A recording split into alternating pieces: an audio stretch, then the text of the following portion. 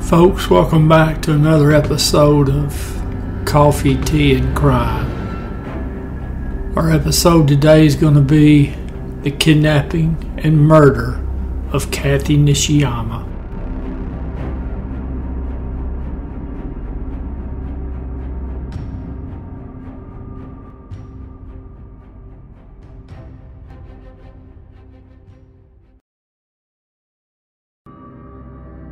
Folks, I've done some other episodes for this part of the country, specifically Dixon, Davison, and Montgomery County. It's November 16th, 1981. 16-year-old Kathy Nishiyama.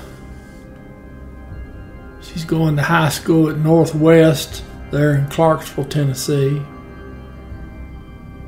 Got everything in front of her in her life. And what we're going to see transpire in about a 24-hour period is not only going to be one of the most horrid crimes ever committed in Tennessee, it's also going to involve some questionable actions and inactions by the Dixon County Sheriff's Department. Now you're going to hear me talking about some little towns like Charlotte, Erin, Dixon, the bigger town of Clarksville, and you're going to be hearing about highways like 49 and 48 and 149 and 13. You're probably going to find out more information about Dixon County and the surrounding area than you ever wanted to know, I'm sure. But it's all going to be important for this story. I was a junior at Austin Peay State University when this happened, so this crime's going to begin not more than a few miles from where I was staying, there on the campus of Austin Peay.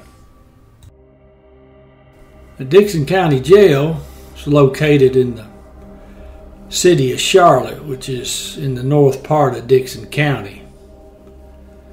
And the high drama that we're about to see unfold, that's where it's going to begin.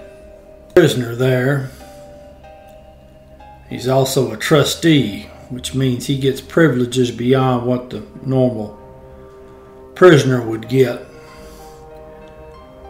Now this trustee,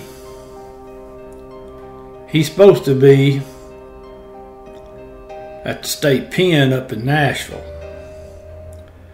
I don't know if it was overcrowdedness or what, or if this inmate had connections or whatever, but he was allowed to do his sentence at the Dixon County Jail.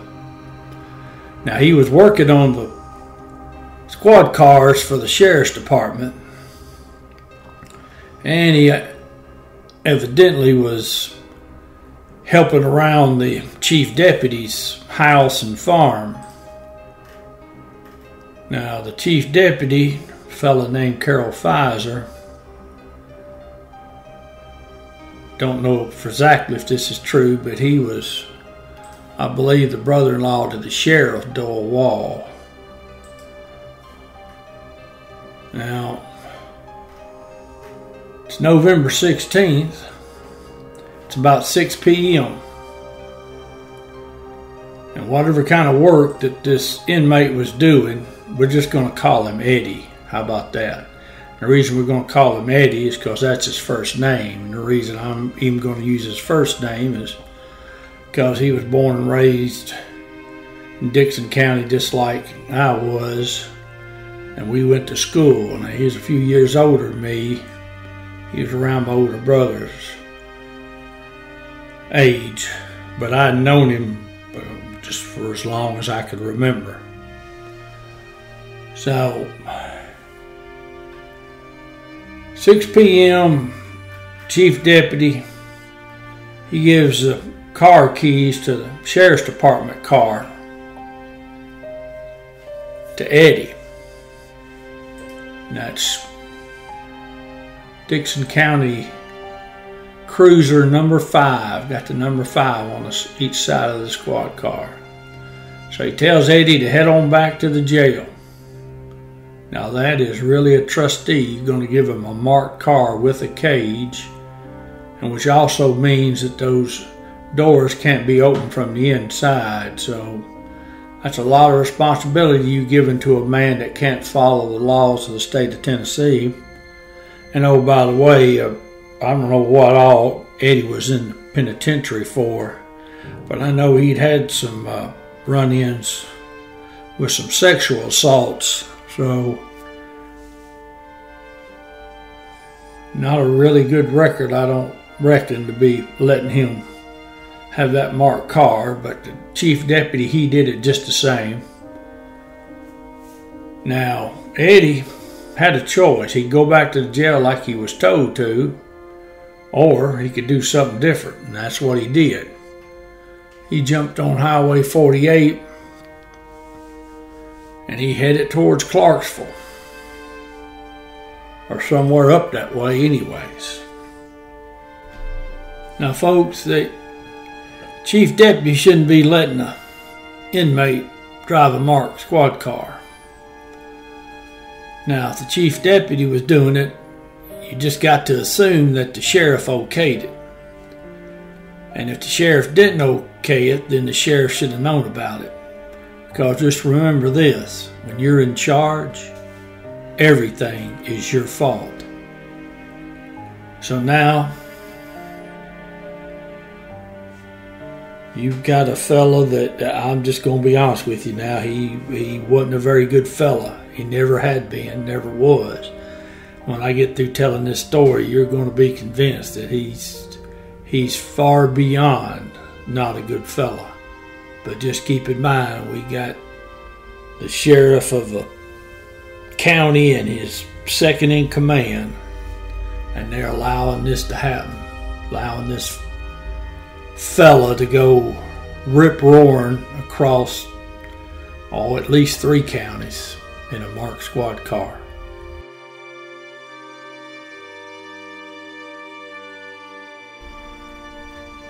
Richard Hughes was working at the Coca-Cola company, the plant there in Dixon. Now it was down there on Cowan Road. Now, he left work about 6 p.m. and he was heading home. Now he lived out there on Jarman Hollow Road, which is up there in Palmyra, which is, I believe, just inside the Montgomery County line. Now, according to the appellate courts of Tennessee, Mr. Hughes took Highway 49 home. Now, while he's traveling northbound up 49, he passes a marked squad car, white with green stripes, and got the number 5 on it. Well, he notices that squad car turns around, starts following him. Now, at some point, while he's on Highway 49, patrol car lights him up. Now, this is after he's done turned on the Jarman Hollow Road when the blue lights pop up. Now, he's sitting in his car for just a couple minutes, and the officer didn't come up to the car, so he walked back to the officer. Well, Eddie asked to see his license, and Mr. Hughes gives him his license. And then he asked Mr. Hughes if he knew how to get back to Dixon County. Now, by the time he stops him, that's probably somewhere around 6:30 p.m. And that's right around 149 there, Highway 149. Now that Jarman Hollow Road, now it runs on both sides of 149, but just from the description I read, evidently this stop was right around the main road there. So we know at about 6:30, Eddie, in his Dixon County Sheriff's car, is up in Palmyra on Highway 149 and Jarman Hollow Road.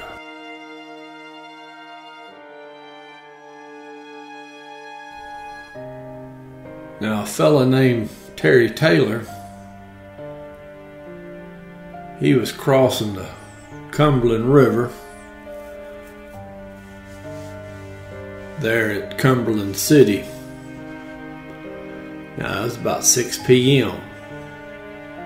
on the 16th of November.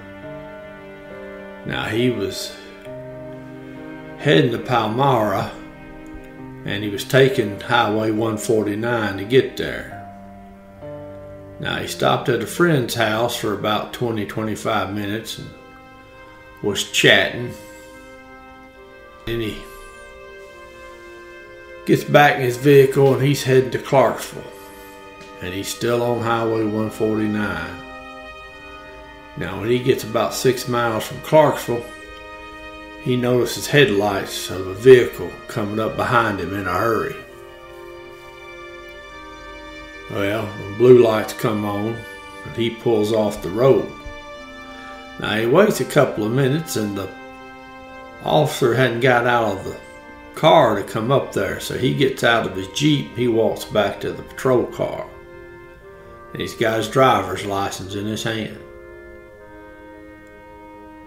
Now, this officer sitting in this squad car, he says he don't need to see Mr. Taylor's license. He says the reason he stopped him, he says, I'm from Dixon County and I was on a big drug bust and I got lost and I want to know how to get back to Dixon County.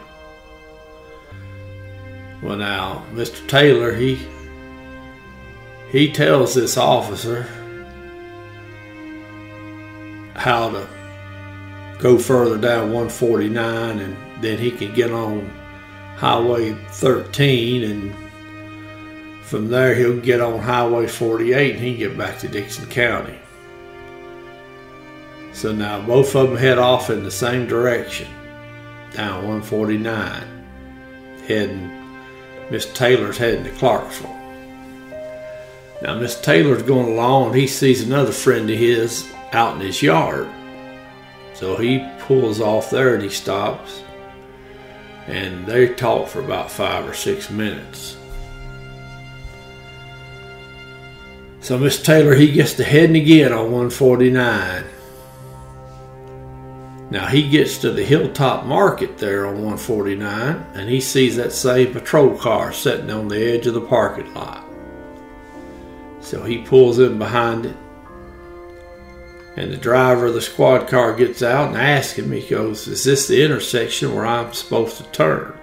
And Mr. Taylor tells him, no, you got to go down to the next intersection and then you'll make your right-hand turn. Now later on at trial, Mr. Taylor would testify that the fella in the defendant's chair, old Eddie, that was the fella that was in that squad car, the white Plymouth with green stripes. And he said at the time this was going on, he said the driver was not wearing a uniform, that his shirt and his pants were army type work clothes. And also he had long hair down around his shoulders. Now at 7 p.m., Mr. Taylor says that the fella in the squad car drove away from the Hilltop Market and he is heading towards Clarksville on 149 and of course that next intersection, which would have been Highway 13 where Eddie should have made his turn if he wanted to go back to Dixon County. Now when Mr. Taylor gets home about 45 minutes later, he called the Montgomery County Sheriff's Office And he told them about it. Said he got stopped by a fellow in a patrol car, didn't have a uniform, said he was from Dixon County, and he was lost. And he described the car to the sheriff's department, Montgomery County. And he told them, he says, you know what, I don't think that fellow was the police. And I don't think he should be out stopping people. Fellow with the Montgomery County Sheriff's Department, Sergeant Nelson, he said that call came in at 8:30 from Mr. Taylor.